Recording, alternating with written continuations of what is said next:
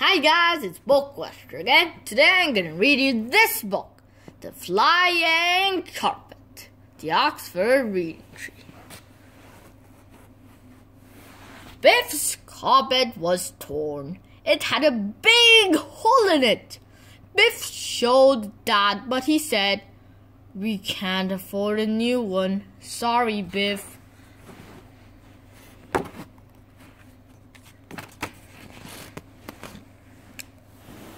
Biff and Chip were shopping with Dad.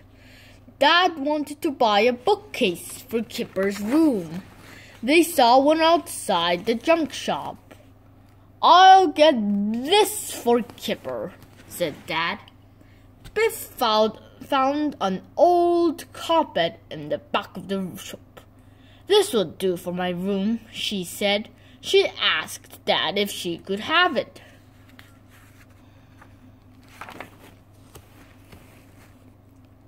Dad looked at the old carpet. "You don't want that thing," he said. "It's old and dirty." "But I like it," said Biff. "Please, may I have it?" So Dad said, "Yes, as long as it doesn't cost too much." Biff beat the blanket. It was full of dust and dirt. "I didn't think a carpet could be so dusty," she said. "I wonder who had it last. Someone who didn't wipe their feet."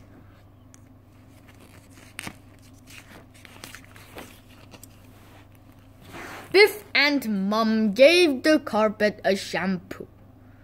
"I don't think it has ever had shampoo before," said Biff.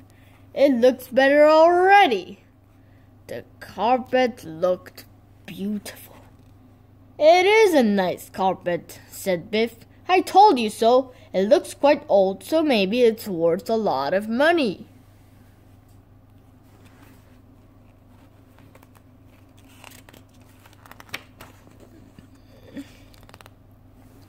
Biff was in her bedroom reading a book. Kipper came in and they sat on Biff's new carpet. Kipper was learning to read and he wanted to read to Biff. Suddenly, the magic key began to glow. Another adventure had begun. This time, Biff and Kipper were on a flying carpet. "This is a new kind of adventure," said Biff. "The carpet is coming with us." The carpet went very fast. "Oh, help," said Kipper. "I hope we don't fall off." The carpet flew on and on. It flew over deserts and mountains. "I wonder where we're going," said Biff. At last the carpet slowed down. Biff and Kipper looked over the side. The carpet was flying over a town. "I've never seen a town like this one," said Biff. "I wonder if we're going to land."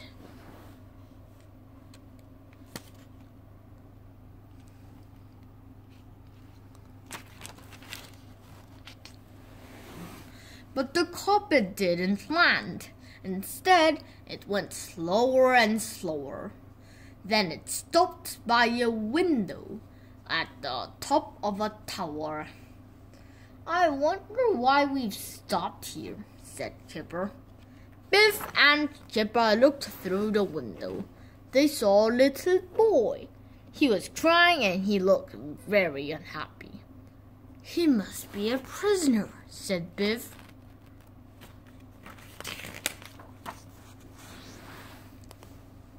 Biff and Kipper climbed into the little room. When the boy saw them, he jumped up in surprise. "Why are you locked up in this tower?" asked Biff. "What have you done?" "I am the real king of this land," said the boy sadly. "But my wicked uncle locked me in this tower."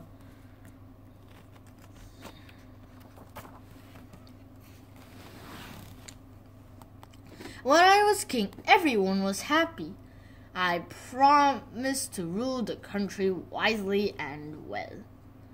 But my uncle was jealous. He wanted to be the king instead. One day, my uncle and his soldiers attacked the palace. They captured me and put me in prison. My mother escaped. She ran away to the mountains and took her army with her.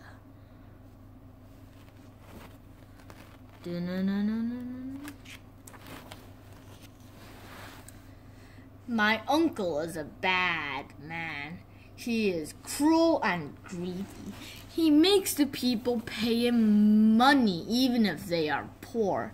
If they can't pay, he puts them in prison. Nobody's happy. Every day the people ask my mother and her army to attack the city. She will not give the order to attack, but because she is afraid my uncle will harm me. I am a hostage in this palace.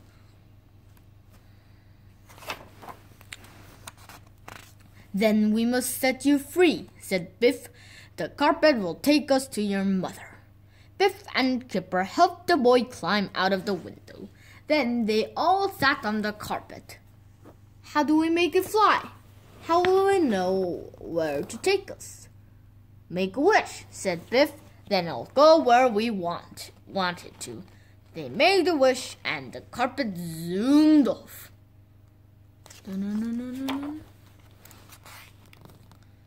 The carpet sped toward the mountains. At last it began to slow down. I hope it knows how to land, said Kipper. It looks a long way down. The carpet landed safely. When the boy's mother saw him, she couldn't believe her eyes. She looked at the carpet and she looked at Biff and Kipper. My son is safe, she said. Thank you. The boy's mother called all her soldiers. She told them her son was free. Now he is safe. We can attack the city, she said. My son will be king again.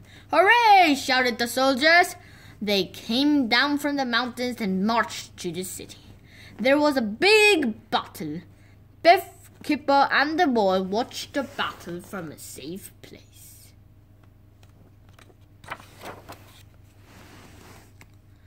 When the battle was over, everyone was pleased that the boy was king again. But the boy was not pleased. Where's my uncle? He asked. He must be punished for what he did. Biff and Kipper saw someone running away. It was the wicked uncle. Oh no, said Kipper. He's getting away. How can we stop him? Biff had the magic carpet with her. I wonder if, she thought. Biff made a wish and the magic carpet flew after the wicked uncle. The wicked uncle rode as fast as he could, but the carpet was faster. Stop him, called Biff. The carpet pulled the wicked uncle from his horse. It wrapped itself around him and then it rolled him back to the city. Help! Help! Called the wicked uncle. Get this carpet off me! Biff and Kipper took the wicked uncle to the boy. Thank you, he said. It's my uncle's turn to go to prison. Now I can be a good king and look after my people again.